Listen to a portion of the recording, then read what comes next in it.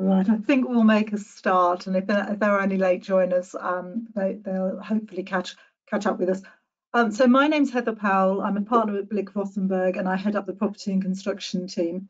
And when myself and Andy Sanford heard about the finance offering from Econocom, we thought it would be lovely to share it with our clients, because it's a slightly different finance offering. So we're absolutely delighted that Francis Weston can join us today to talk us through the type of finance they're able to offer, and also some examples so you can actually see how it is used in practice. 2020 saw many businesses put investment on hold due to lack of cash. They were having to actually invest in their lockdown costs, and also a lack of confidence about what is the marketplace going to be like, what is going to be needed going forward.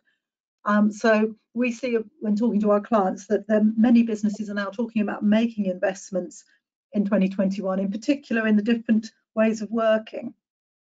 Obviously, head of the property and construction sector, thinking about modern methods of construction, but we're also seeing it in professional firms and across the piece in terms of CRM systems, and also systems that help this agile working that we've all had to embrace. These types of projects are play to the strength of the Econocom offering. Particularly for projects where banks are perhaps not willing or not able to fund. So just a little bit of admin, which I have skipped over. On the right-hand side, you should see a dashboard. And in there, one of the options is questions. We're going to get a presentation from Francis, and then we would really love to be able to discuss some of the questions that are posted. If we're not able to answer all of them, we will come back to you one-to-one, but please post in there any questions that occur to you as the presentation goes through, or any questions that you want answered, and it's the reason why you booked onto this webinar. So yeah, I've expressed my view about businesses wanting to invest, but what I'd actually like to know is how many of you are thinking about investing in 2021. So we've got a little poll just to give us a feel for the audience that we're speaking to. And so first question, and none of the panelists can vote on this, but did you cut back on investment in 2020? If you could pick one of those options, that would be great.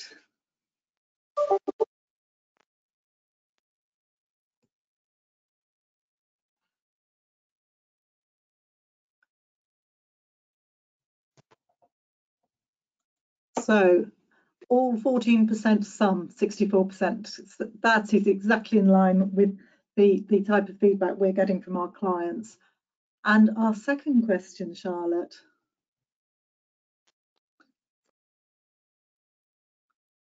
Do you need to invest in software, hardware, other capital items in 2021?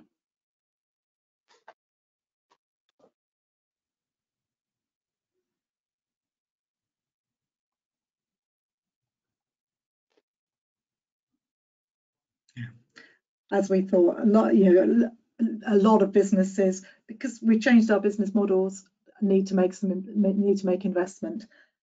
And last question, please, Charlotte. If yes, how do you intend to fund the investment? What are your thoughts at the moment about how you'll fund it? Own working capital, lovely position to be in. Shareholders' loans, so new money coming in from the shareholders, or organised external finance.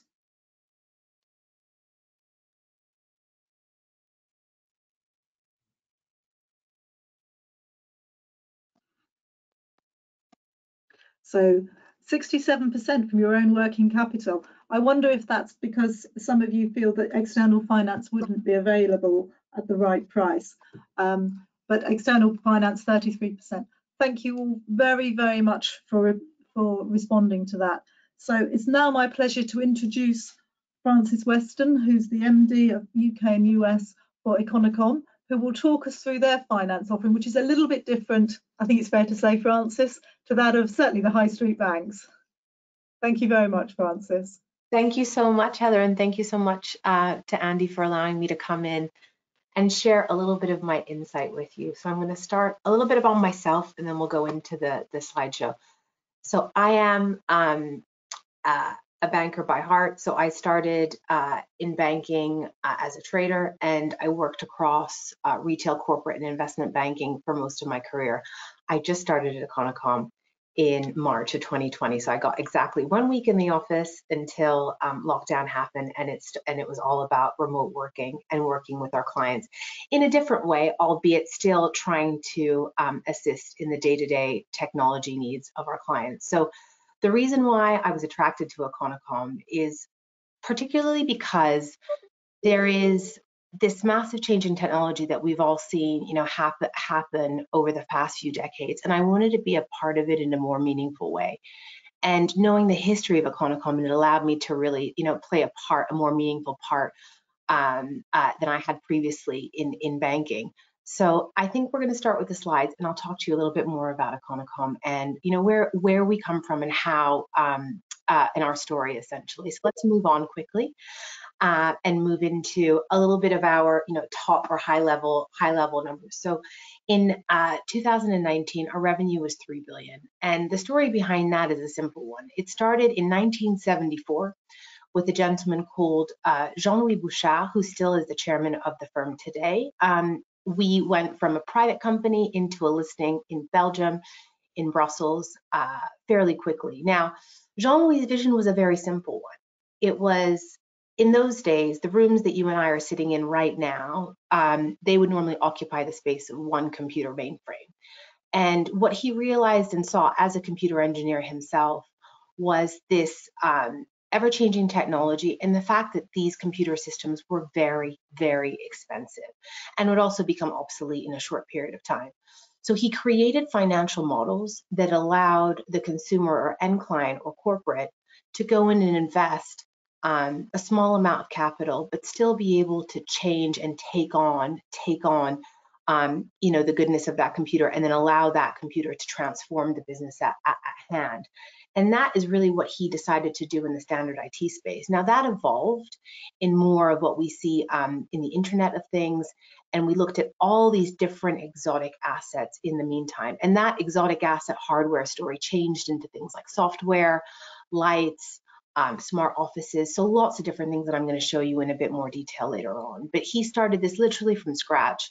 And now we are a 10,000 plus employee company, and we are located in 18 countries with 45 years of experience. So there's definitely a place for us. And what we do is very different to, your traditional high street bank. We work with all different types of clients, from schools into legal practices, into construction firms, real estate investment firms, as well as day-to-day office space. So we really have taken on a massive sector expertise or multi-sector expertise in that 45 years of existence. If we move on into the next slide, I'm going to talk to you a little bit more about what is happening at the moment within the sectors that perhaps you operate and own companies within, and give you a little bit of an idea of how we've helped clients, I guess, in the last year or so, as well as prior, conform to a lot of these larger changes. So today, commercial real estate owners need to adapt to a new reality. And I was having a long, deep, and meaningful discussion with a friend of mine who owns a large surveillance firm.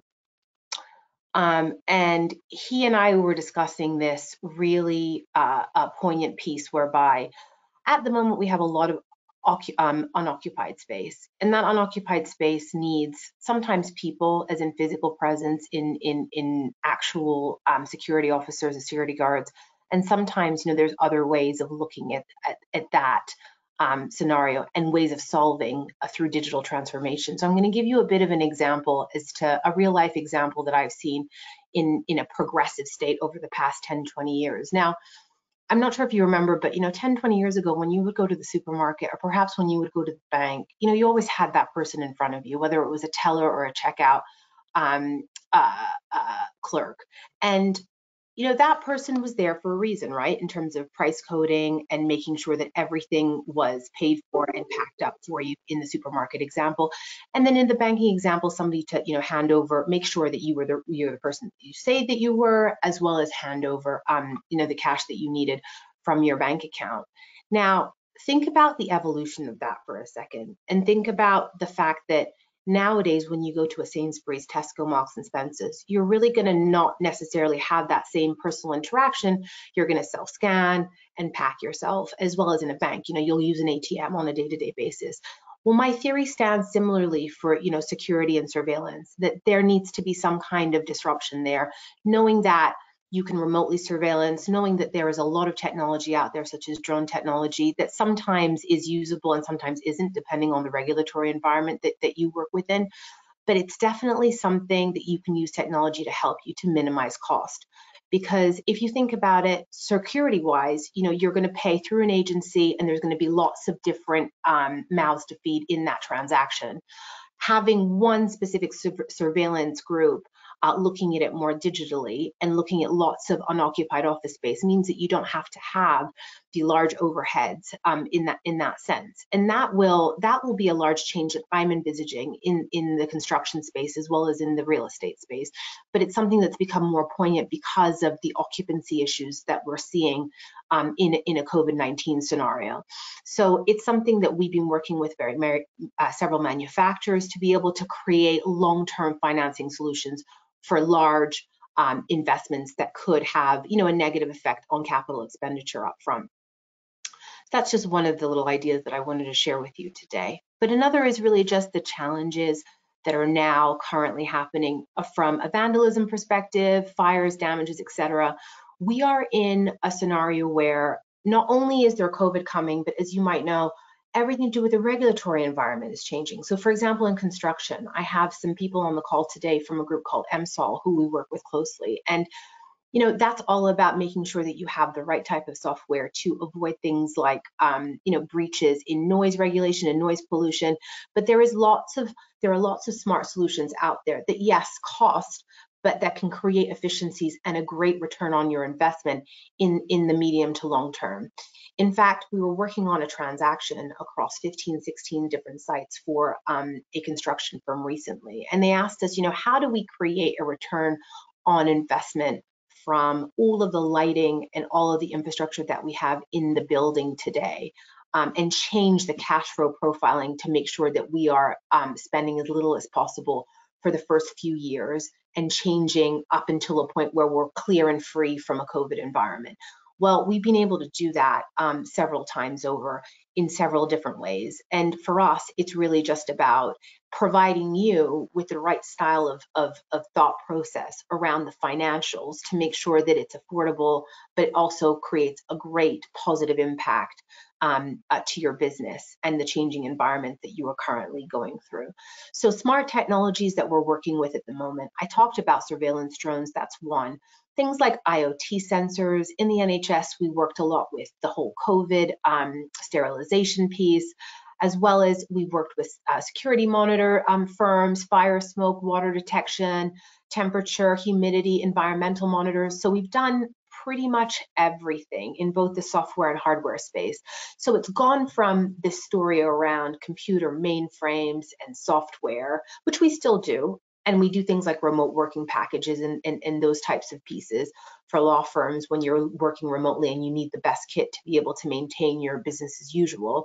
But we also go into that more esoteric, exotic piece where we look at all of these different types of smart technology and help clients have those at their disposal in the quickest time possible, but again, not requiring that massive capital outlay on the outset that perhaps some firms might not necessarily be comfortable in spending at this given time as they are in survival mode.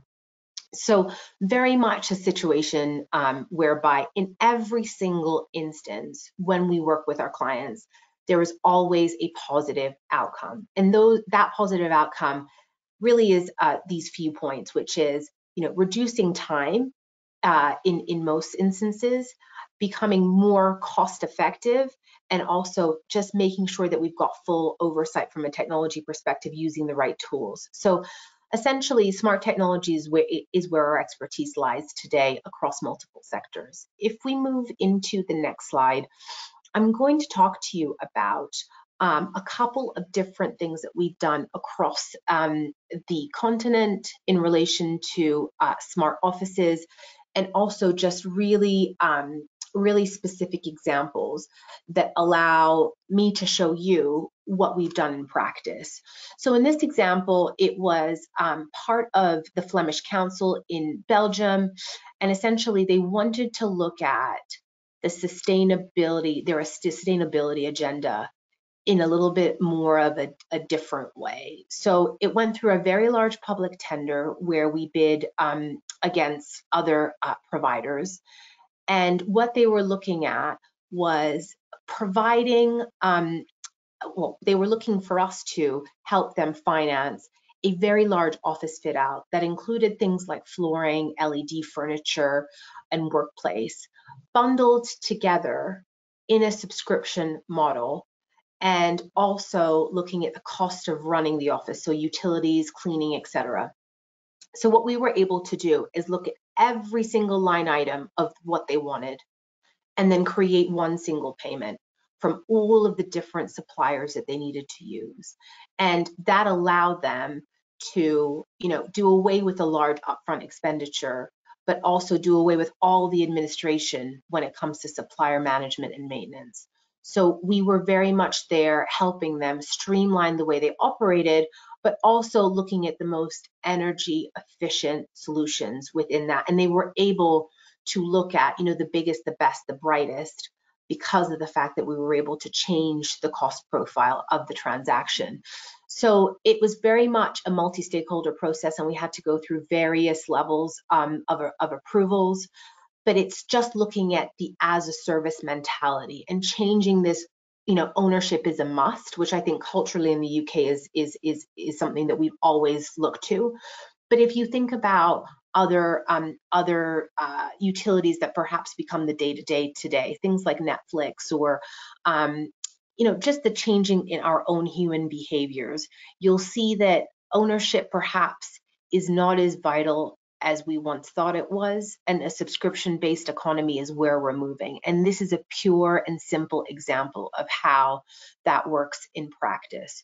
So the as a service itself was equipment, financing, services, warranty, maintenance, cleaning, swap, and also the most important part, which needs to be more highlighted, is an e-waste plan.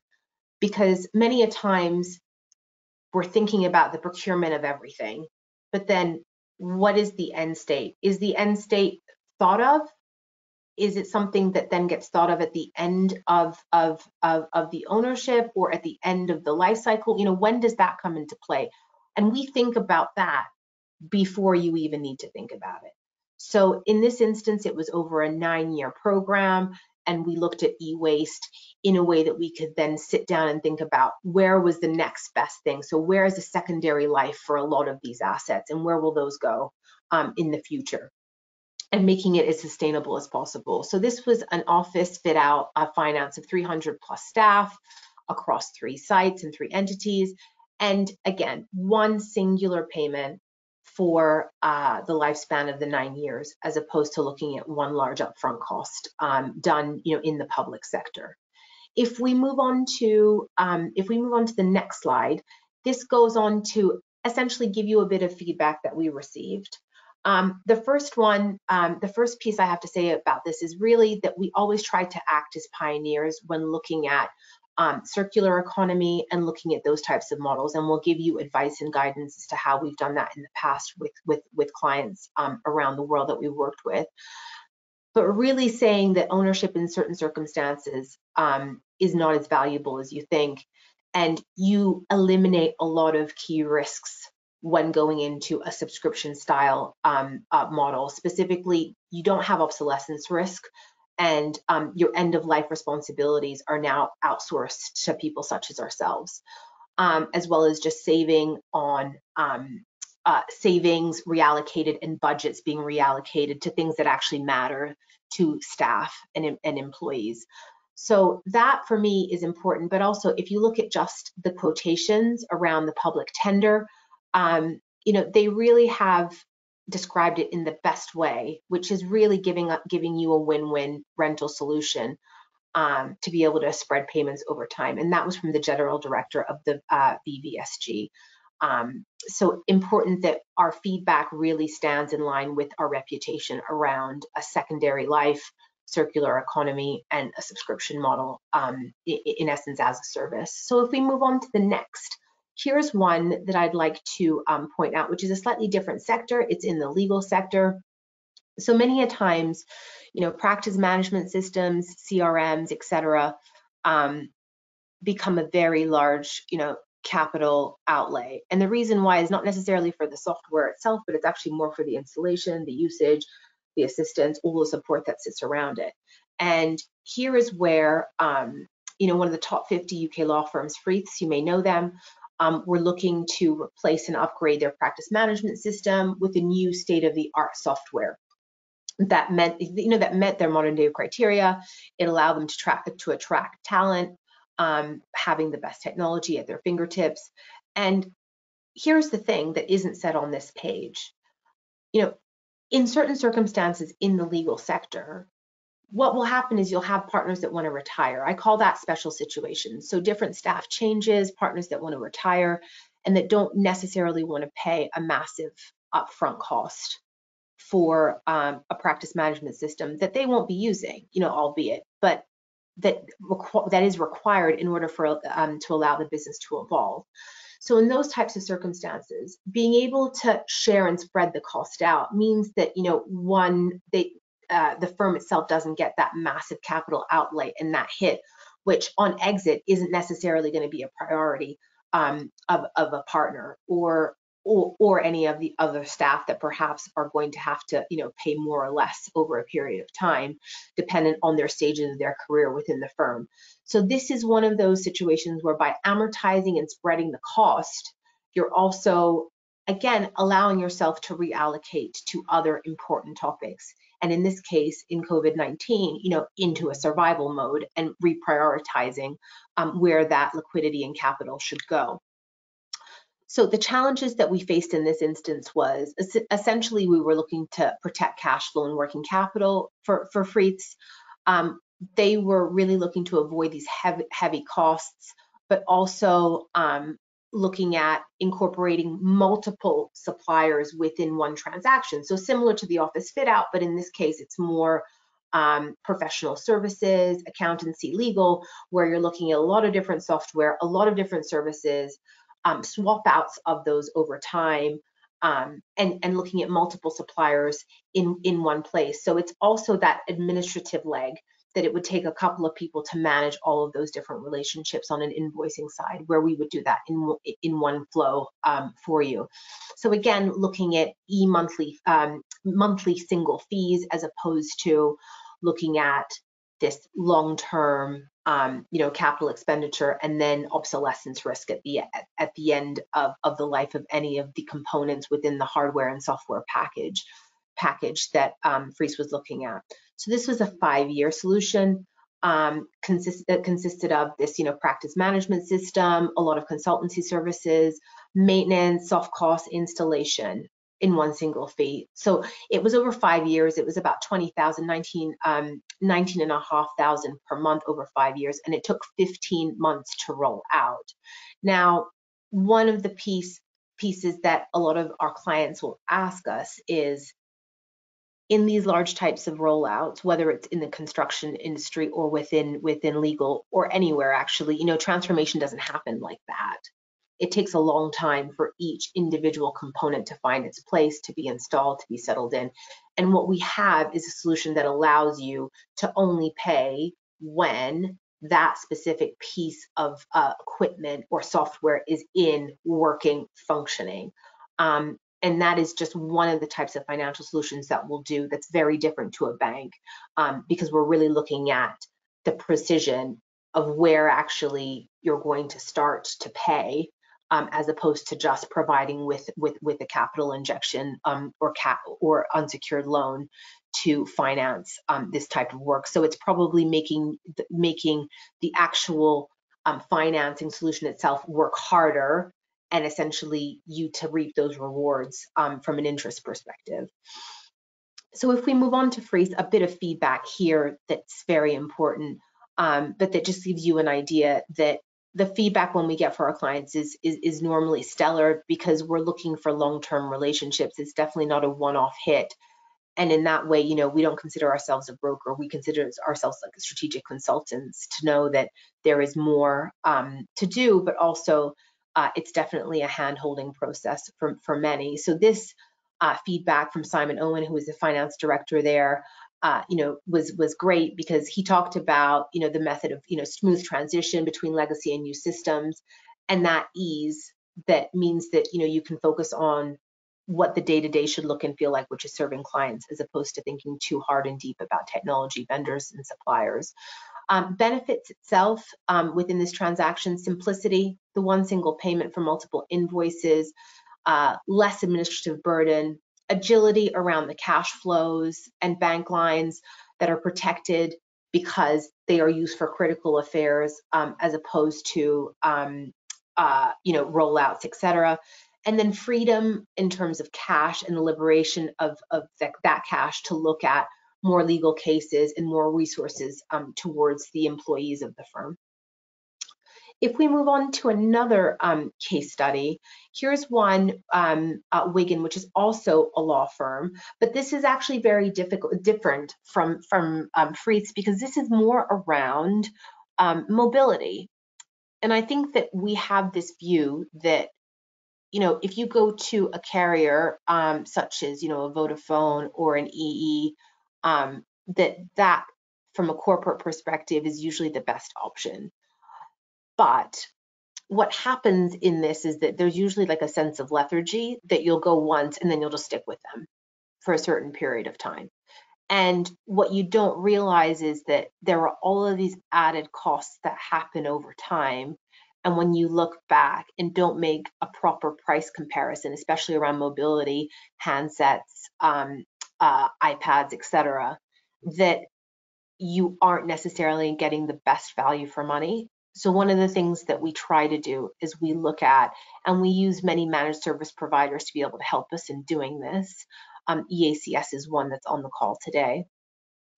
As we look at everything to do with the package, so the data, all of the other added on bolt-ons, and we try our very best to break down what you're paying for, but also to look at things like changing the data packages. So, they're not used on an individual basis. You can use more of an economies of scale approach to look at all employees, and then see that some might use some more than another, but then it can get carried over, changed, and moved to another, as opposed to having, singular contracts and singular transactions for each employee and their usage, because sometimes that can get away with you, and it can also create larger overheads than expected.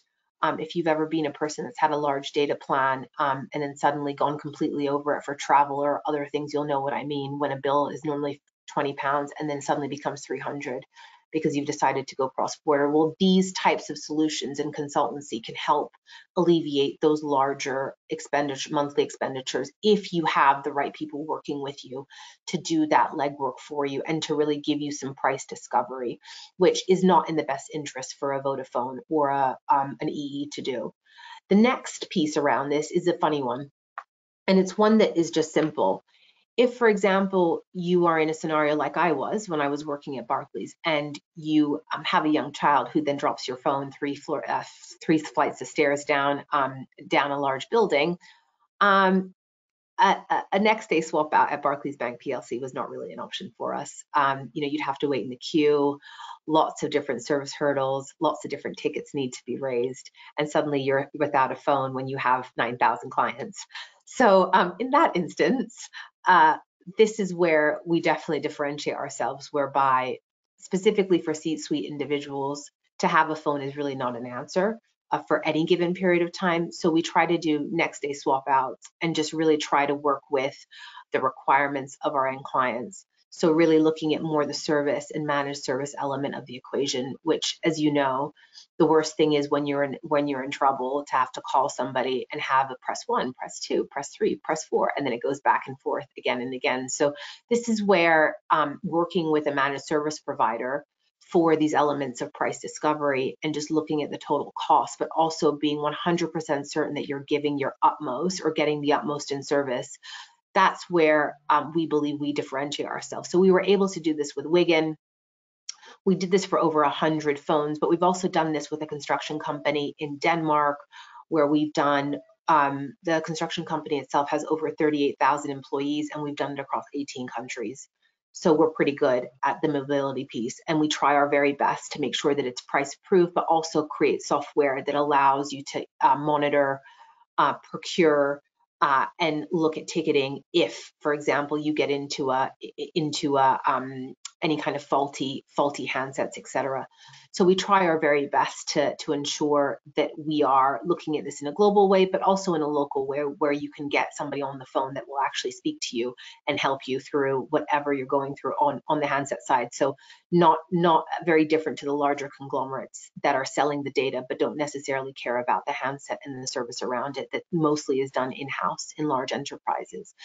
So this solution that we provided was 24 months, and it was for over 100 iPhones, services, insurance, warranty, and again, the e-waste plan. And I say that because we're not thinking about these things now. Human beings, we think that we do the best when it comes to technology, and we always want the best kit, but we don't think about what happens after that 24 months. Does it go into a landfill? Does it get reused and recycled? So we'll do all of that as well at the beginning. So it also gives you a lot of optionality around increasing estate, for example, if more employees come on board in the first 12 months, and also terminating early if, for example, you have too many sets on, or if you're downsizing the organization and changing the FTE footprint of the organization. So we try to be as flexible as possible on that front. So that's a bit more about the mobile technology side that we do with Wigan specifically. And if we move on to the next, well, this one is really, again, just talking about, we call the solution BOSS, so business optimization solution.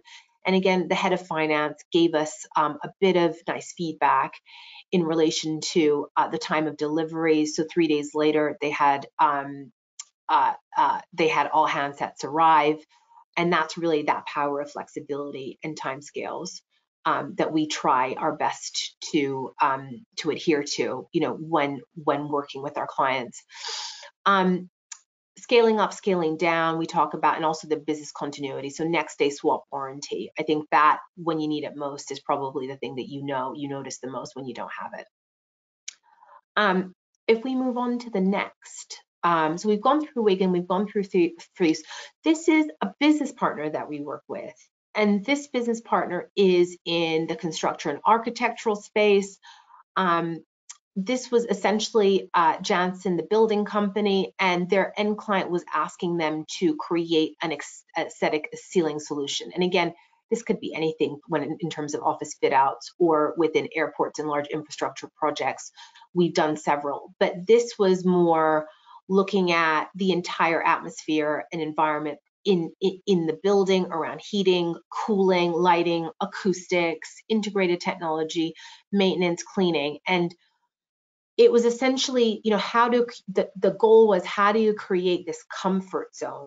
And we called it then, comfort as a service. So creating the right type of environment to do work and creating then a subscription model behind that, which is why Janssen liked to work with us, and we work with them quite a lot now to this day across the continent. If we move on to the next, this was not only interior design, but it was also looking at this, all of the extra add-ons that perhaps aren't necessarily related to technology, interior finishings, insulation protection, maintenance, repair, paintings, and total construction, as well as things like sterilized rooms, clean rooms.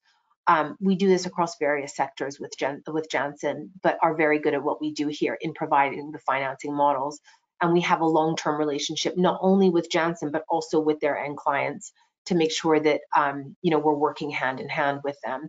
MSOL is another group that we work with as well, that I mentioned before, but we also work with various business partners, so we can sometimes point you in the right direction if you're looking for a solution but aren't sure which provider to go with. If we move on from the Janssen conversation, here's one that's another one that is more specific to lighting. So in large construction projects, lighting can be extremely expensive. And when we look at things like office buildings, hospitals, schools, industrial workplaces, we've done all of them in terms of solutions here, again, across the 18 countries where we operate. And sustainable lighting is probably, you know, one of the largest outlays that you don't necessarily provision for in the right amounts. So in this instance, you know, there was a shortfall in a project, and they needed to fill that budget gap, and we were able to create a better return on investment by doing so with a lighting as a service solution. And the lifetime of this can be, you know, 10, 20 years. But normally firms don't really look 10 years ahead with lighting. It's not necessarily a priority of theirs in the construction space, but can be. So ETAP we work with often. It's really more when we work with them, we look at the total package, so soft costs included, installation, maintenance, repairs, and the customer rents this lighting via fixed fee that covers all the costs. So again, a monthly or quarterly fee over a period of time, and again, an e-waste plan attached to the end of the term. If we move on from ETAP, there's another quick one, which is really how we work and what the contractual arrangement can look like. So with ETAP, they are a business partner of ours, and we will have our own relationship with ETAP, but contractually, we contract with the end client.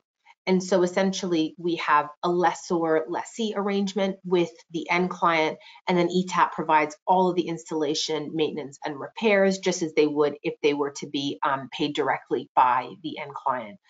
And the customer orders its equipment with ETAP directly, and we would just need the end client to say, or if you were the end client, to approve the delivery before any payment gets made. And that's really it. It's very easy, very simple in terms of the setup of these types of arrangements contractually. If we move on from ETAP, we can look at a couple of questions that you may have in relation to this.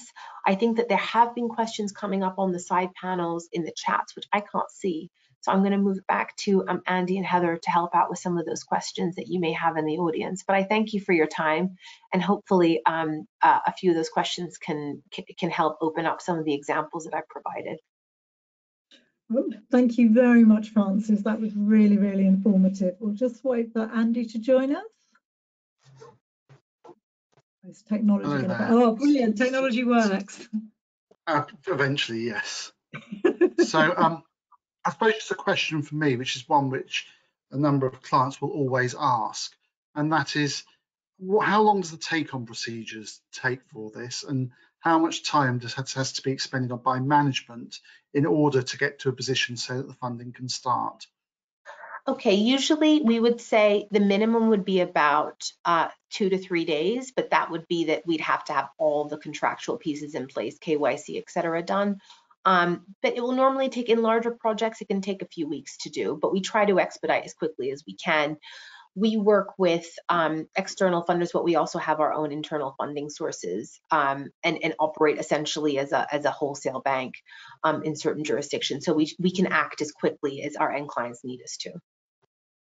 Okay, and what sort of financial information would you require to make a decision? We normally need up-to-date financials. I think in COVID times, those up-to-date financials, I think, play more of a part from 1 or 2 years back. And then, you know, we'll do a little bit of research ourselves in terms of company's house for directors, et cetera. And then we'll need a little bit of KYC information. And I think after that, it's a question of looking at the contracts, looking and receiving invoices, et cetera. If you've already paid for certain pieces that you want to add to the relationship, or if it's a brand new project, for us to have an idea of the capital outlay or the expenditure that you're looking to make for all the different line items. So that's usually what we need up front to be able to not only price a transaction for you, but also to make sure that we can get end-to-end credit approval done for you.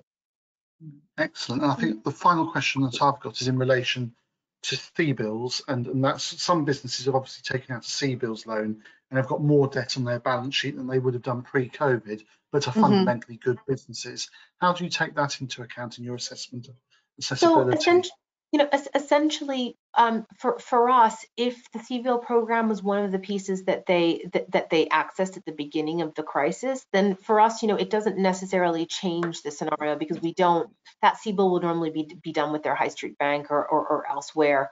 We are looking at the whole health of the organization and not necessarily how much short-term CBIL leverage that they've taken on.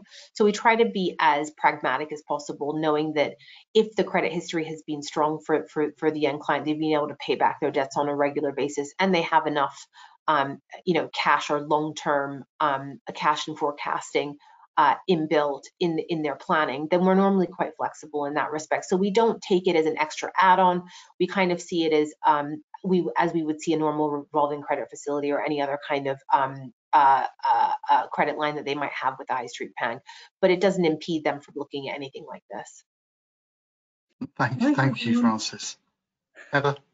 Yeah, I had one question, Frances. You gave us some fantastic examples across a huge range of projects, from the software to the refitting of offices, and they're obviously all of a slightly different size. What is the sweet spot for Econocom in terms of a funding need?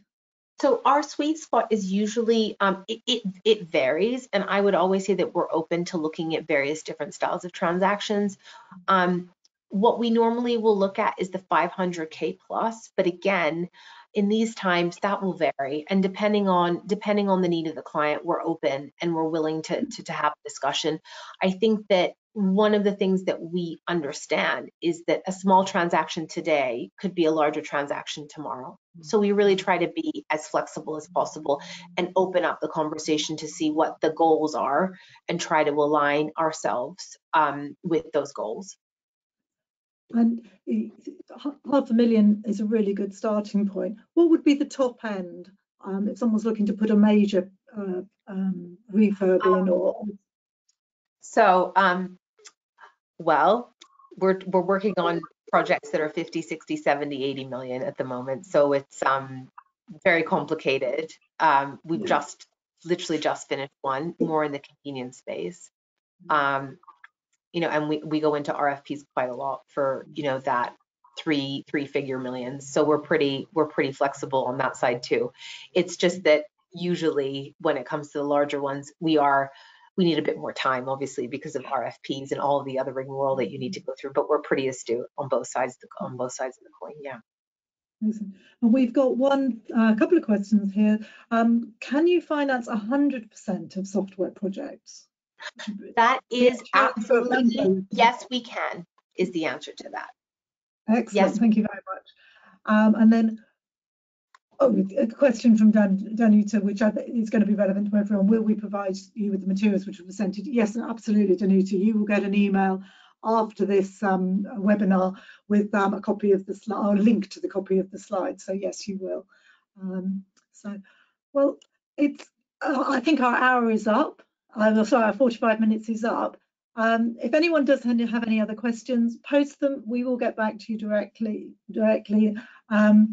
But thank you all very, very much for attending. Frances, thank you so much for a really informative presentation. And I can also say a thank you to the background team that no one ever sees. So Charlotte today has been has been running the webinar in the background for us and dealing with all the technical issues. But there was a huge marketing team at Blick Rothenberg, and a massive thank you to all of them for making this event happen. Any feedback anyone's got, we'd be very, very grateful to receive it. But thank you very, very much, and have a great day. Cheers. Thank you. Goodbye. Bye-bye. Bye now.